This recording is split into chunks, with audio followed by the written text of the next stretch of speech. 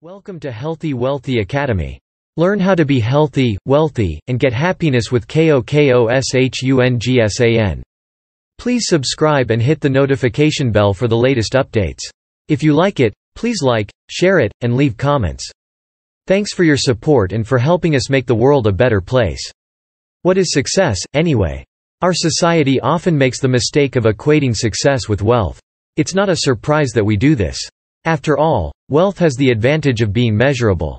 When we can measure something, we can rate how we're doing versus everyone else. We love to compete with each other. But aside from providing us with a handy way to keep up with the Jones, what does the equation of success with wealth really do?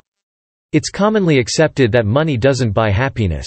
If someone is wealthy and unhappy, is he or she successful? Of course not. Success is less about money than it is about worth. A successful person is one who looks at what he or she contributes and is satisfied with what he or she sees. Success is recognition, even if only internal, because in the end, you're the only one who's completely a part of your life. If you're happy, then you've succeeded. Unfortunately, while American traditions hold that the pursuit of happiness is an inalienable right, happiness itself is far from guaranteed. Indeed, the pursuit of happiness can be a frustrating battle of competing priorities, high prices, and lost time.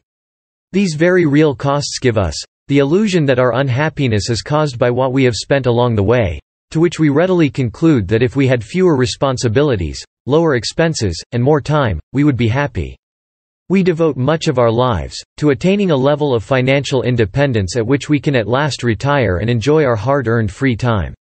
Yet, do you know that the average life expectancy of a retiree who doesn't take up a new challenge to occupy his or her time is about 5 years?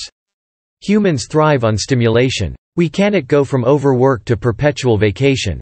We get bored, and we die. The secret to real happiness, therefore, is neither to have money nor to accumulate money for the future. Both of these may be useful, and up to a point, you're perfectly sensible. But it is much more important that you identify what it is that you like to do with your time than to find ways to free it up sooner.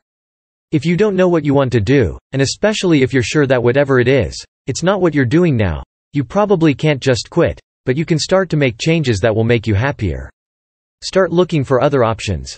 Sign up for some adult education classes at a community college, the kind that have a flat fee and meet once a week for a few weeks.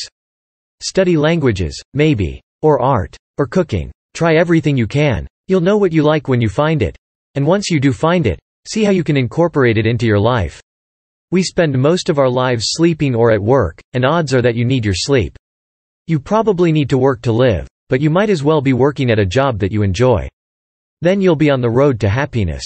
That's success. KOKOSHUNGSAN pays you to have fun. KOKOSHUNGSAN.net